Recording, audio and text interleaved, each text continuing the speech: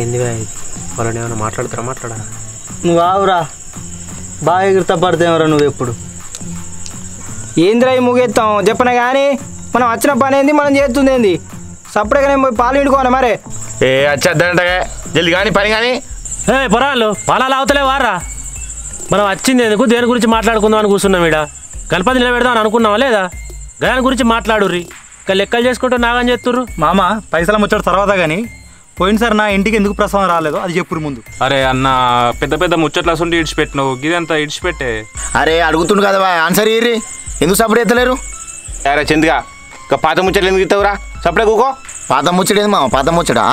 పోయినా సార్ ఆయన కదా దేవుని కొనిచ్చింది, మరి ఆయన ఇంటికి ప్రసాదం పోకపోతే ఆయన ఎంత బాధపడతాడు? నువ్వు అడగవా? నేను అడగడా? మరి ఏం మేనేజ్మెంట్ చేసారో మీకే తెలుసు. ఇక ఆగవా చందు, అనుకోకుండా కొన్ని సంఘటనలు జరుగుతాయి. పోయిన సంవత్సరం ముచ్చట్లని తీసుకొచ్చి ఇప్పుడు మాట్లాడుతుర్రేమే. బాబాయ్ అందరు పాల్తగాళ్ళు ఉన్నారే. ఎవరా ఫాల్తుగాళ్ళు? కథ పడుతుండా? అంటున్నావేందే? నువ్వు సర్పంచ్ కావాలండి కమ్ములు మనిషి అనపోతే నువ్వు ఇష్టం ఉన్నట్టు మాట్లాడతలేవా? నేనా? నువ్వు మాట్లాడతలేవా? ఆ ముంగట సెటిల్ వేసుకొని తిరిగినావు.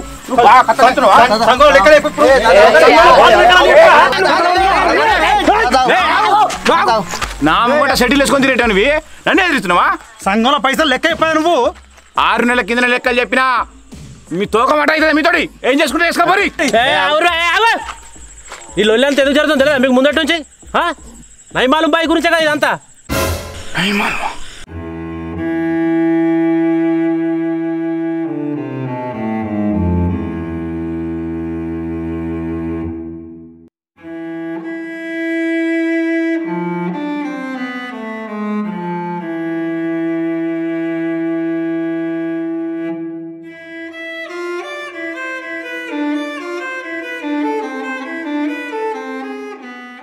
ఏమందా మీ అందరికి? సరే ఇప్పుడు ఆ నయమాలం ముచ్చట అద్దు కానీ ప్రతిసారి అంజమామ లెక్కలు చూసుకుంటారు కదా, ఈసారి మేము చూసుకుంటాం. అంజమామ లెక్కలా ఇన్వాల్వ్ కావద్దు అంతే. అంతే. సరే తీరి, ఈసారి నేను ఉండ తీరి గణపతి వాడు మీరే వేసుకోరు. ఇక నేను పోతున్నా తీరి.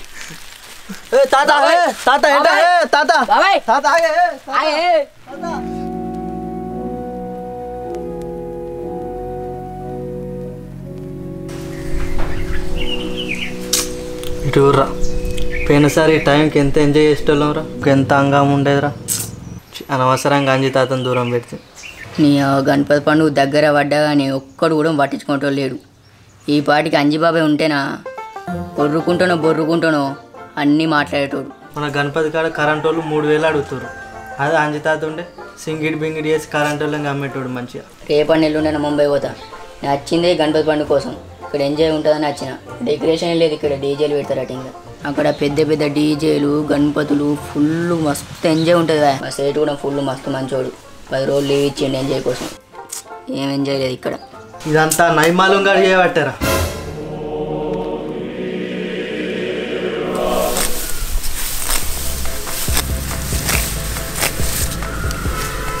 ఎవ్వనికి అర్థమవుతలేదు. నా ఏజోడు నా గణపతులు ఉంటాడా? పూరంగాలలో కలిసిపోయినా అందరిగా సర్పంచ్ మాట వినేవాటి.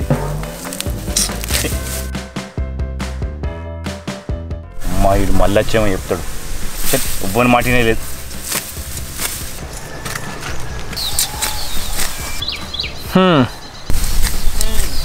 ఏందిరా? నిన్ను కొంచెం మాట్లాడాలి.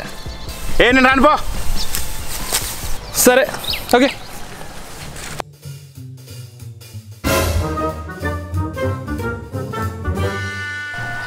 ఏంది రాత్రి లొల్లైందట, వినాయకుడు ఉంటలేవాట. అరే జీవితం అయిపోయిందిరా, అంత అయిపోయింది. నా అనుకున్న వాళ్ళు నన్ను మోసం చేసిర్రా. 10 మందిలో నా ఇజ్జత్ తీసిర్రా. చెయ్యి ఓటమి ఎక్కడిది, గెలుపులు ఎక్కడి? ఉవ్వకి ఇజ్జతుంది చెప్పు.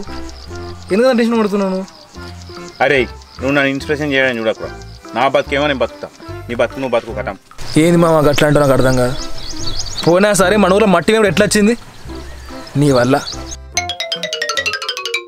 ఈసారి అందరు మట్టి మీద పెడతా అంటున్నారు. ఓళ్ళు చూసి, నిన్ను చూసి.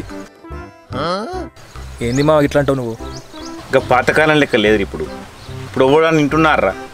ఒవ్వడు ఇంటలేరురా. ఓడని నింటోడు అయితే కావేరి నది కరువచ్చేదా? అమెజాన్ అడవులు కాలిపోయేటియా? అవురా చెప్పు. నీ లెక్కన సర్దార్ వల్లభాయ్ పటేల్ గిట్లే అనుకుంటే దేశమంతా ఏకమయ్యేదా మామ? పటేలా గాల్లో వాళ్ళరా? 565 రాజ్యాలను ఏకం చేసిండే. నీ రేంజ్ కూడా సర్దార్ వల్లభాయ్ పటేల్ రేంజ్ అనుకున్నా మామ. నువ్వు అర్థం చేసుకుంటలేవు. ఓకే బాయ్ మామ, బాయ్. ఇప్పుడు ఏం చేద్దాం చెప్పు. ఏం లేదు మామ, ఒక్కడే ముచ్చట. ఊరంతా కలిపి ఒక్కడే ఇక్కడ మట్టి వేగన పెట్టాలి. వింటారు రోడన్. ఎందుకు కాదు మామ, మన అలువల హరీష్ అన్న ఏం చెప్పిండే? ఏం చెప్పిండ్రా? ఐక్యత. ఒక్కసారి ఆలోచించు మామ, ఊరంతా కలిసి ఒకడే కాడ మట్టి వేగన పెట్టి అక్కడనే ఫుల్ డీజే ఎంజాయ్ పూజలు మొత్తం ఒకటి కాడ చేస్తే ఆ కల్చర్ వేరే ఉంటుంది మామ. పర్యావరణం కూడా మంచిది మామ. ఓకే అర్థమైంది కదా? ఐక్యత.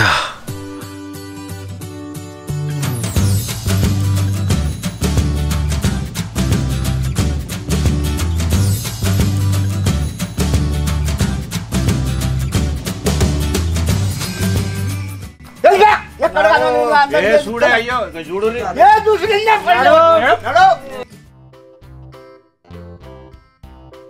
అన్నా ఏం చేద్దాం ఎప్పుడు మీ అందరు రమ్మన్నా.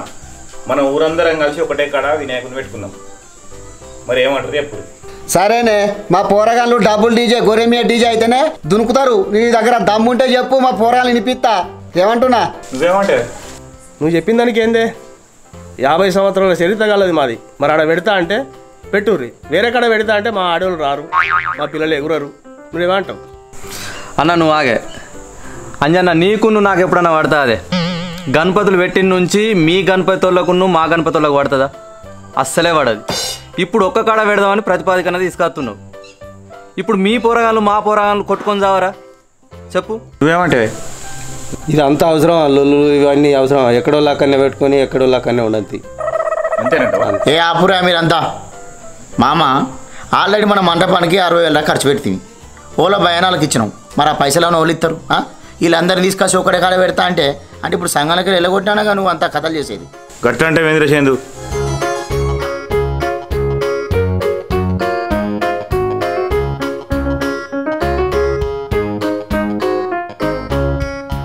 చందన్న, నువ్వు చెప్పినట్టే గొర్రెమియా డీజే పెడదాం. సరే సరే, నువ్వు చెప్పినట్టే మండపం కన్నా పెడదాం, కాకపోతే షిట్టులు వేసి పెడదాం. సరే.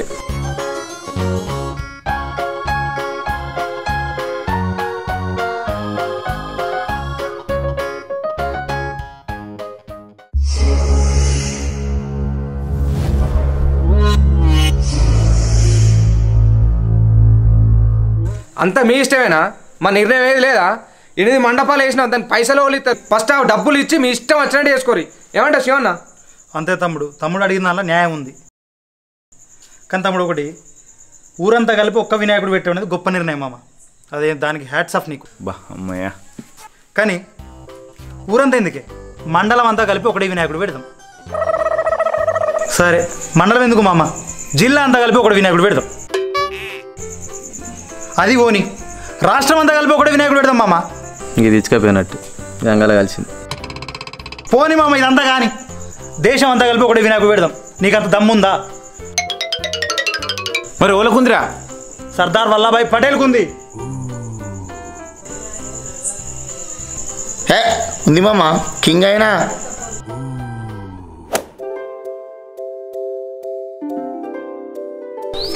అవునాయ్, సర్దార్ వల్లభాయ్ పటేల్ ఏడుంటాడు? ఆగు తాత, గూగుల్లో సెర్చ్ చేస్తా. తాత గుజరాత్లో ఉన్నాడుగా. తాత ఏడి?